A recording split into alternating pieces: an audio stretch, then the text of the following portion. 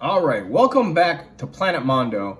I promised myself to start doing daily content. Hold me to it. I'm gonna start doing daily content for at least the next 30 days because I slack off on YouTube and I wanna hold myself accountable. So if I'm missing content, hit me up on Instagram, planet.mondo. Hey, where the hell is the content, bro?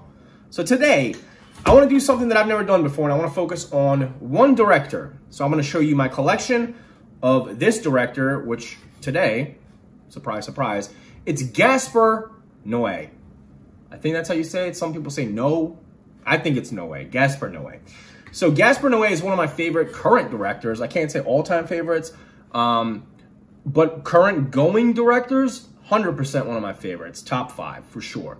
And maybe I'll do like a top 10 favorite directors sometime. I think that's a cool idea. But anyway, Gaspar Noe is a French director, and he pretty much thrives in doing disturbing movies. Now, disturbing movies in the sense of every single one almost focuses on a different topic and goes deep, like it goes fucking, you know, knee deep in there. So let's start off. I don't have 2 of his movies, which I believe one is called Love, or is it Sex? I think it's called Love. And it's pretty much like a porno, from my understanding. And the other one is I Stand Alone.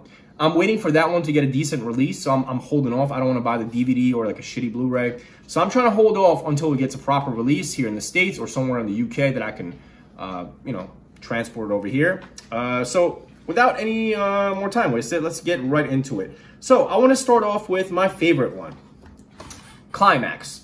This is my favorite Gaspar Noe movie. This is a classic, Climax. And this is the Arrow video version. Unfortunately, it doesn't have a slip. I wish it got a slip. Arrow, please put this back out, hopefully on 4K. Maybe it'll get one of those thicker cases. It'll get a limited edition. But I love this. I mean, it opens up on the inside. It has the reversible cover, which I think I might flip this cover. Let's flip the cover, huh? Let's flip the cover and see how it looks with the other side. I actually prefer the cover with them all drugged out on the dance floor. So this is my favorite movie of his, and I think this is actually a perfect start-off point for getting into Gaspar Noe movies, because this, I don't want to say it's super tame, it's not. There's definitely some traumatizing moments in there. There's definitely subject matter that can trigger people. There's a lot in these movies. I mean, they have a lot of trigger points in these movies. Like, I feel like every single one should come with a trigger warning because it's necessary, I feel like, at this point. So, Climax is a good one to get your feet wet with. That sounds dirty, but it's not. It's not. It's about a group of dancers in France that basically are practicing one night in the middle of nowhere on top of a mountain, and it's snowing, and one of these participants, one of these dancers, decides to put some LSD in the fruit punch, and it all goes to hell, like literal hell. And what I appreciate about Gaspar Noe is he paints you a visual that mimics hell, but in reality. It's not goblins and demons and ghouls, it's real people. It's something that could happen to me or to you. I should say you and I. Sounds better, but whatever. Gaspar Noe, Climax, Arrow video. Cop this one up. It doesn't come with the slip anymore, but it is a beautiful release. Got some decent features on there, and it looks amazing. Probably my favorite dance sequence in any movie, because I'm not really like into dancing, but how the movie starts out, it's really like cinematic and artsy and cool. Just the visuals are amazing. Let's get into the next one, another Arrow video. This is Lux Eterno. By the way, I'm not going into order of, you know, creation or order of my favorites. This is just solely just random. I'm just going random. Let's see if I can get this out. By the way, you can get these protectors. I think this is the Malco protectors. Really decent, covers your movies. Let's take the slip off. I believe the inside looks exactly the same. I don't know if we can flip it. We can flip it. Let's flip this one too. So the cover on the inside is a little bit different than the slip cover. So I'm gonna flip this actually.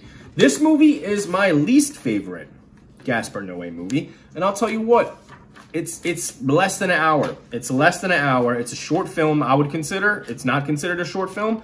I think it should be because it's an hour.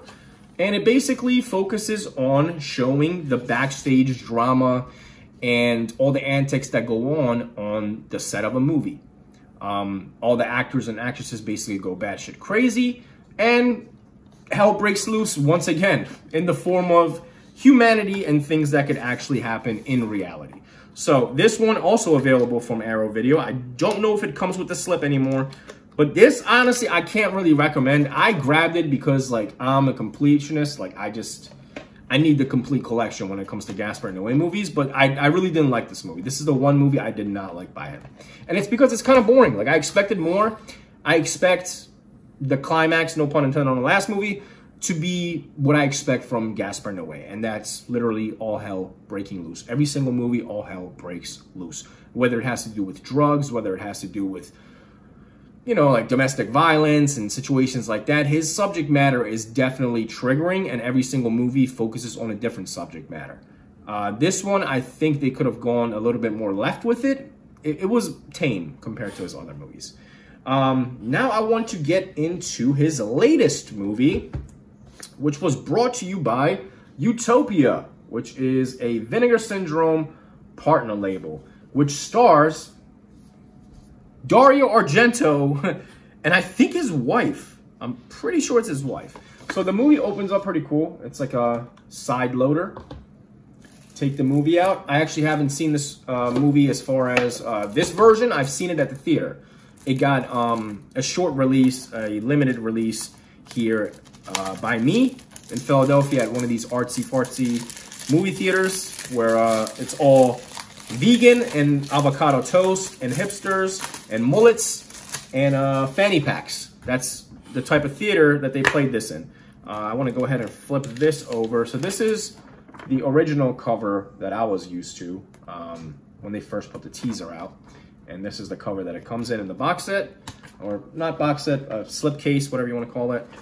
So I'm going to go ahead and flip this around. This movie also focuses on all hell breaking loose in reality. Once again, that is the theme.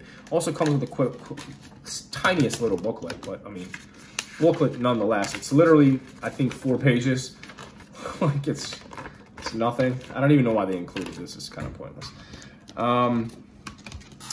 It focuses on dementia, which kind of hit me hard because my grandmother actually used to live with me, and she's suffering from dementia currently till this day, and she has a pretty severe case of it. The movie hit home for me because a lot of the horrific things that you see in here that terrorize the mind is things that I witnessed in reality and lived with in reality. So this movie, definitely a little biased for me. I love this movie, but I can understand why most people probably, I don't want to say most people. I would say this is one of those movies. It's again, none of his movies for everyone. But this is not a typical Gaspar Noe movie. There's no like violence. There's nothing that's gruesome in there, really. It's all about the mind and the sadness of the life cycle and what could potentially happen to each and every single one of us and how it impacts our surroundings, the people that we love, how people treat you differently, and just the life cycle, the end of a life cycle. That's what it focuses on. And it's pretty scary. It's pretty terrifying. I stand by the fact that I've said every single one of his movies is disturbing for a different reason. And this was a nice approach. This was very different. I appreciated the way he went about it. Now, his probably grossest movie that triggers a lot of people for the right reasons, a lot of domestic abuse and violence and nonsense in there. I have 2 copies of this. I'll start out with the one that came in from Altered Innocence. Once again, another Vinegar Syndrome partner label. Irreversible. Irreversible. Now, this movie, the original way it was released was that the movie played out in reverse. And this version and the other version that I actually have, both have the sequences going in order now. So it's like a different cut of the movie where it plays regular versus how it was previously where it played in reverse. I should probably cover the nip. But yeah, Irreversible, it's a revenge movie about a girl that basically gets raped in the subway, and her and her loved ones are taking revenge. It's a gruesome movie. And that scene drags it drags. The cinematography is amazing in all of his movies. The color palettes, you see a theme of color palettes in his movies. You see a lot of association of dread with the color red and green. Like you see it in Climax a lot. You see it in Irreversible. You see it in a lot of his movies. The neon colors in Lux Eterna, you know, the neon colors in the next movie that I'm going to get into. So he definitely plays with themes and he associates them with certain color palettes. And I really like that. I mean, he does it in his movie covers. I mean, every single movie cover goes along with what the movie looks like. This deep red, this is the theme of the movie. I mean, I absolutely love it. Again, another version of this. This was released by Indicator out in the UK. So this is the limited edition box set. Comes with a nice booklet. Comes with a poster. Don't know why I'm showing you the poster because it looks exactly the same as the other one. As the cover, I should say. This is like a before and after shot, I guess. Pretty cool. Matte finish on the poster. Nothing too crazy, but it's a great release, though. It's a great release, has some great features. This came out, I believe, about 1.5 years ago. So the Irreversible that the Altered Innocence, I think it was. Yeah, Altered Innocence put out. That just came out this previous month, and it sold out. So I think it sold out with the slip. I think the regular version is still available. Don't quote me on that, but once again, Irreversible, not for anyone. One of the toughest movies to watch. It's one of those movies I haven't watched it more than once. I don't feel the need to, but I couldn't help but to buy 2 copies of it because I'm a collector, and certain directors, I respect their work so much that I want to own pretty much every version of the movie that they put out. So, last one. One of my favorites, Enter the Void. I originally had this regular, just Blu-ray. And what I do with, I guess directors and movies that I think should get a better treatment as far as the Blu-ray release or 4K or whatever the case may be, I buy these extra Criterion cases. Again, I don't buy it from Criterion. I get it from like a wholesale place. So it comes out about like $1 a piece. But I had stocked up on these clear cases, and I would take these movies that I felt like need better releases, and I would put them in these clear cases because in my mind, it upped the game up. It made it look like a higher quality release. I don't know. There's just something about it. Even some of my Kinos, I put them in clear cases because I feel like it makes them look better. It's just one of those things that just mentally helps me cope with the fact that this didn't have a better release. But now it does. So, Enter the Void. And this movie, I have another copy of it, which is the Arrow release, the limited edition. Love this. Look at these colors. Woo! Holy mother of God. Whoa. You feel like you're on the acid trip with this. Once again, comes with a cool poster. I don't know if it's reversible. I think it is reversible. Yes, it is. So the poster, nothing too crazy.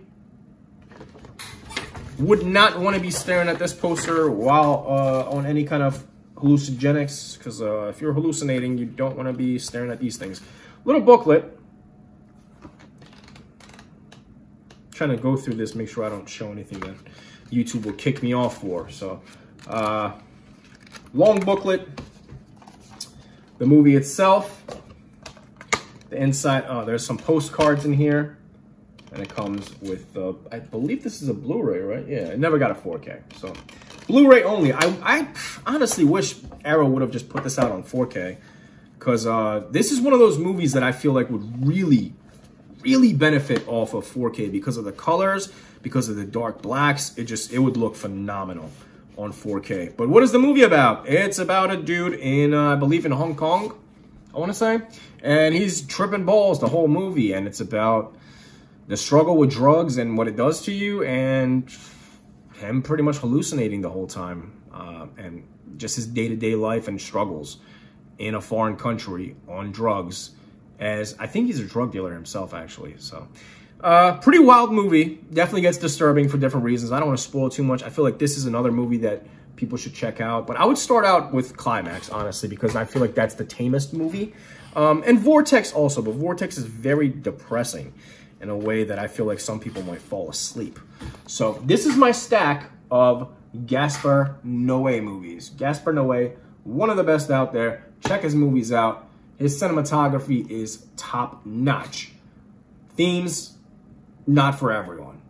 But I feel like if you're a cinema lover, it's one of those directors that you should actually seek out and familiarize yourself with. You know, even if it's not your taste, I think he's earned his respects in the game he deserves his movies to be checked out by others. So, with that said, thank you for joining me. Planet Mondo once again. Hit that like button, please. I know no one's going to share. I understand sharing is annoying. No one wants to share these videos on their social media. Totally get that. The least you can do is hit the like button and hit the subscribe button and the bell notifications. Because, yo, I told you, I'm putting shit up every single day. Putting up stuff every day, let's say until July 4th. That's what we're shooting for. More than a month. Almost 2 months. Let's do it. We're going to put up stuff until July 4th.